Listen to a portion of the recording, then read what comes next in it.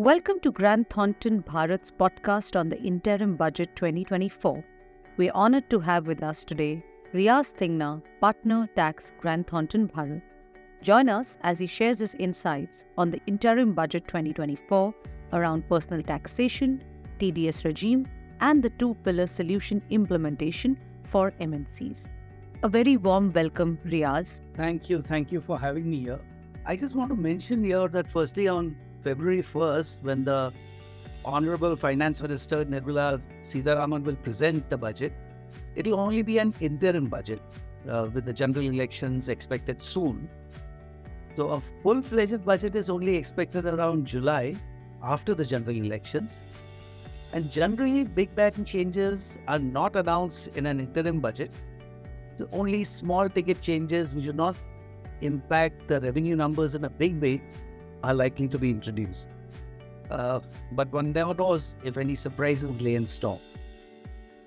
So my first question to you today is, what can individual taxpayers expect from this year's interim budget? So on the personal tax front, taxpayers are looking forward to some tweaking in the slab rates, primarily to provide relief to the middle income group. An increase in standard deduction amount is also very high on the wish list. What is your take on the government's strategy in simplifying the taxation regime for the individuals? Well, there's been some speculation on increase in deduction quantum under ATC and ATD, but one has to keep in mind the fact that the government's stated policy over the past few years has been to phase out exemptions and deductions.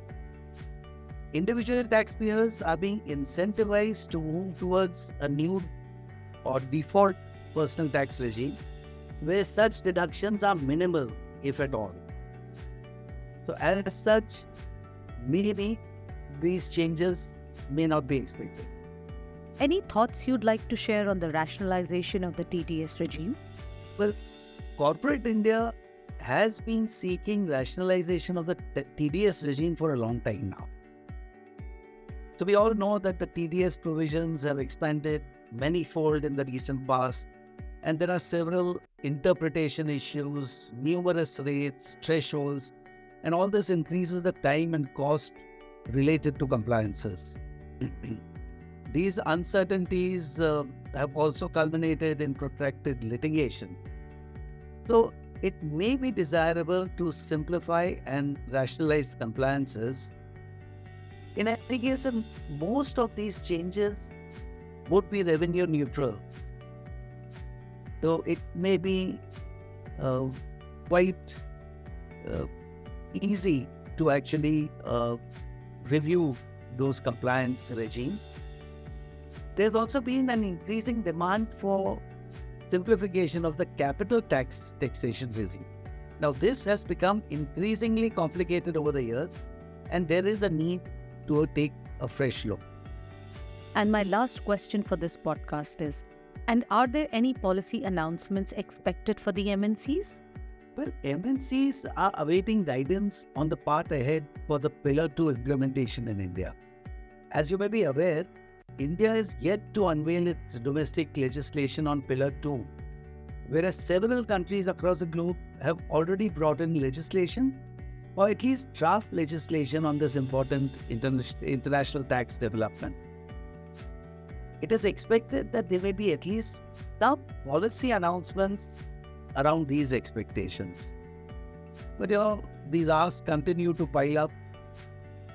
Only the silver lining is, given the robustness of our economy and the sustaining trend of growth, we may expect some positive announcements in the budget. Thank you for joining us today, Riaz. That was indeed a very insightful session.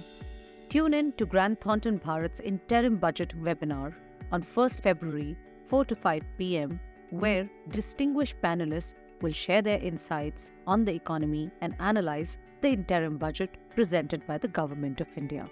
Thank you for listening to this podcast.